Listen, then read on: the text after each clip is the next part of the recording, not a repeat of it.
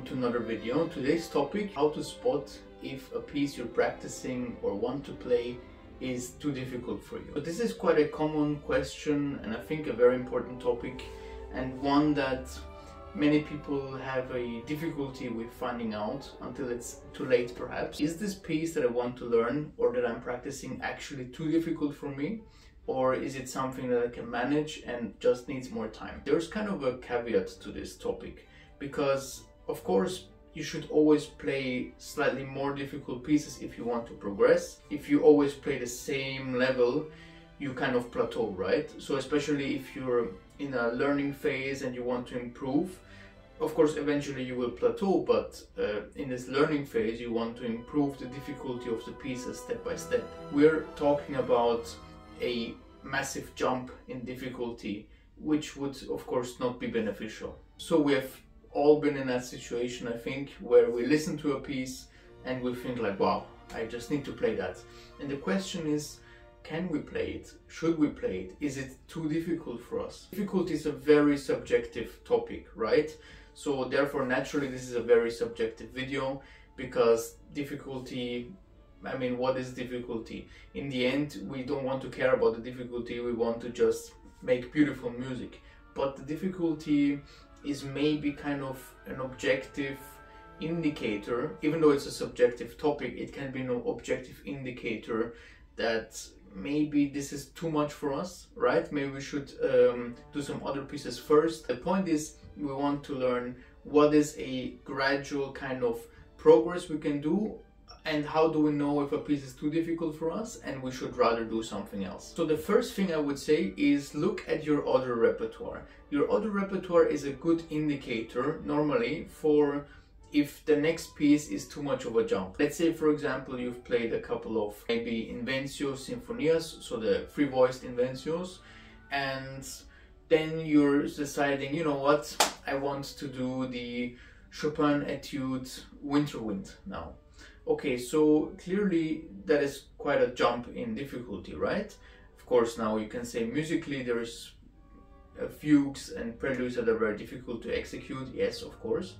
But from your technique standpoint, if you've never done something as intense as one of the very hard Chopin etudes, then this is going to be a challenge that, in my opinion, doesn't make sense to do. So the reason behind it is, of course, we want to improve our technique, right? But there are other pieces we can do first, maybe other etudes. For example, we can do Czerny etudes or exercises, and then we can gradually start with the easier Chopin etudes. This is a very common thing with, I would say, beginners or just amateurs in general, that they don't have a stable foundation, they don't have a stable basis, and then they hear a piece and they just want to learn it because it sounds so cool, right? So there's quite of a jump in the difficulty here. There's quite a lot of gaps in the middle. So you have a hole in your repertoire and you just try to jump right like 3 or 4 levels. Of course, one should ask, how can I even know the difficulty of the piece?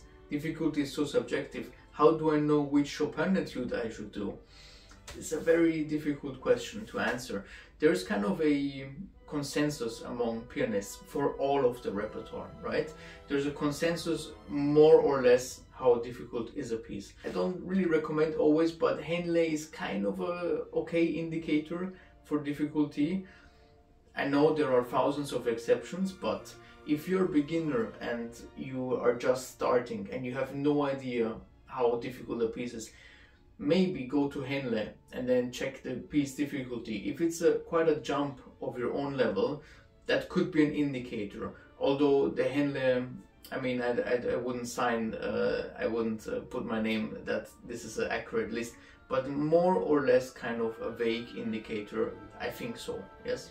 So your current repertoire can be a good indicator for what kind of difficulty level comes next. The next sign that the piece may be way too difficult is if you spend many hours improving, like actually drilling passages and really trying to understand them and dissecting them and practicing them in a really efficient way, and you realize there's almost no progress. So this is a classic indicator of this is an insurmountable challenge for me at the moment. Of course, we have to drill very hard, you know, we have to drill the pieces very hard, especially once they're so difficult, in order to make progress. And this is, of course, shifting with your difficulty. Let's say you're a beginner and you just learn your first, for example, your Clementi, right? Or you're doing a Scarlatti sonata, and you've never done something similar to this because you've only done like 5-finger stuff or scales. Or if, for example, we say you are intermediate category and you've learned, for example, Pathétique Beethoven sonata, and then you're making a jump to, you know, you're learning your first concerto. So this is now a question of how much time do you put in, and does the result actually kind of, you know, equal that? I think the point with all of this, and maybe the point of this whole video, is that you should be doing something that's slightly over your difficulty and not a complete jump, because this slight difficulty raise will help you to progress. Actually, it's obtainable, whereas the jump is so much more effort and things you don't know about. The next indicator would be your fingers just can't seem to remember or to be able to do things. Has to do with just how many patterns is your hand used to. If your hand is not used to many patterns yet, then if you take a piece that has very complex patterns and one after another, then it will be almost impossible for your hand to really remember. You gradually increase with the structural complexity.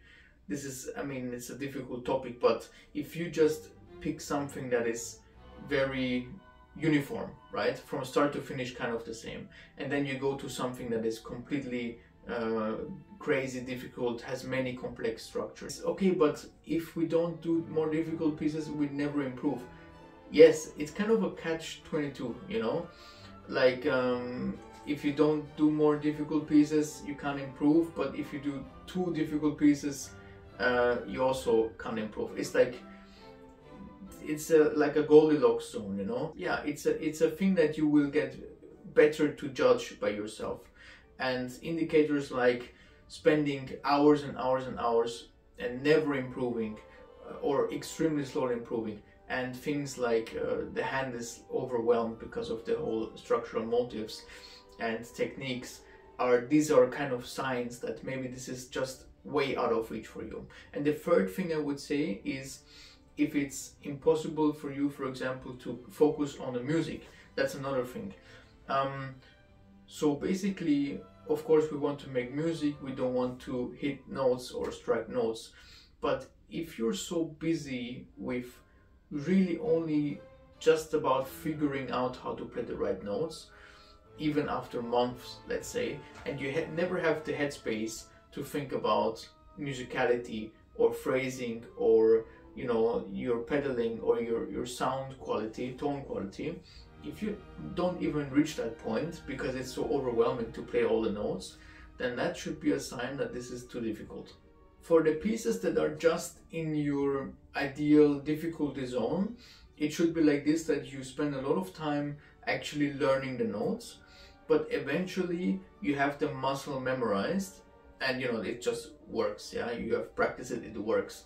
And then you have still enough kind of head room left to actually focus on the other things, yeah, which are vastly more interesting than just hitting the right notes. Things like your musical aspects, your interpretations, your ideas, expressing them with the right dynamics, with the right articulation, the right phrasing, the right pedaling, and so on. If you have enough space for this after, you know, enough time of practicing it, like let's say weeks or months, then this is a good sign. If you're completely overwhelmed and still after months just try to play the right notes, and even that is too much, then this is a clear sign it's too difficult. Another sign I would say is if you have just no way of memorizing it. Memorizing is quite a sensitive topic and everyone works differently, but you know, memorizing is part of playing the piano. If this kind of piece or information just doesn't fit up here memorized, then maybe the structure or the harmonies or the whole thing is too complex, or I mean, it hasn't been memorized enough. Yeah, of course, it's I mean, I'm talking about you've put a lot of effort memorizing it, but you never memorize it. Maybe that means that on a kind of structural level, you didn't completely understand this piece yet, which isn't a big problem. There are ways to memorize, you know, there are tricks and methods. But if you never get beyond that step because it just doesn't fit, then maybe it's too difficult, yeah, maybe a bit too difficult. Now, of course, I know, yeah, there are contemporary pieces that are just impossible to memorize, just completely random set of notes, or, you know, some ligeti pieces where it takes so long to memorize. But I'm not talking about this. And maybe you should try to memorize shorter pieces first, right, before you make such a jump. And the last one, which is probably my favorite, is if your teacher or your colleagues, your friends, other pianists in your conservatory, your music school, your friend circle, the YouTube comments, maybe YouTube comments, yeah. If everyone kind of agrees, yeah, this is too much, this should be a clear sign. Let's get back quickly to the difficulty discussion. Such a effing subjective thing. Please don't even take my word for it, okay? If I tell you something, just don't immediately take that as the truth, please. And so you shouldn't also with anyone else. Difficulty, extremely subjective. Even what I told you today, extremely subjective, can be changed, can be looked at differently, obviously, yeah? But if kind of everyone agrees and tells you, hey, you know what, maybe that is too difficult for you, maybe you should not play Chrysleriana. If everyone kind of agrees on something, if a lot of pianists, or especially if you have a teacher, if they say, you know what, I would wait before I do that, there's a reason behind that.